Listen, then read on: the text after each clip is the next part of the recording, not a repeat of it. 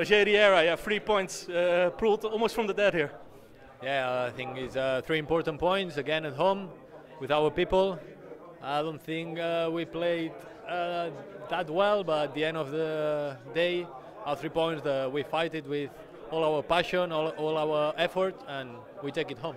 Yeah, this time not 3 points from maybe the best football, but from fighting 90 minutes. No, definitely it was not our best football, but at the end, the 3 points are what's important. And if once we arrive at the end of the season, you will not remember if you play a beautiful football or you didn't. But sometimes we'll play better, sometimes it won't be our day, and when it's not our day, we have to stay together, fight like we did today, and take the 3 points.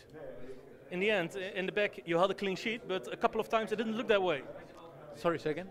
In the end, you held a clean sheet in the back, but in a couple of times, 3 times, a goal was cancelled. It didn't look that way. Yeah, I think one is clearly offside because Javi or the striker, they neither of them two, they touch the ball.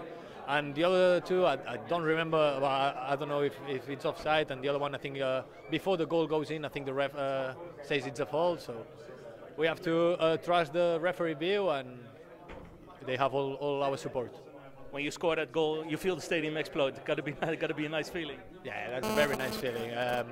But we scored the goal. Obviously, it's a very nice feeling. But I prefer when it's the 3 final whistles and we take the 3 points. That is even a better feeling. You feel the relief on the pitch as well, because it was a hard-fought battle, and that goal really relieved something.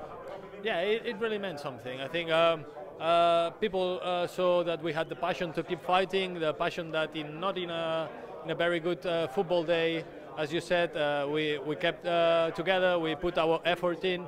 There is one, I think, is what all the fans wanted, to care about the club, to put our effort there, and I think is what we did today.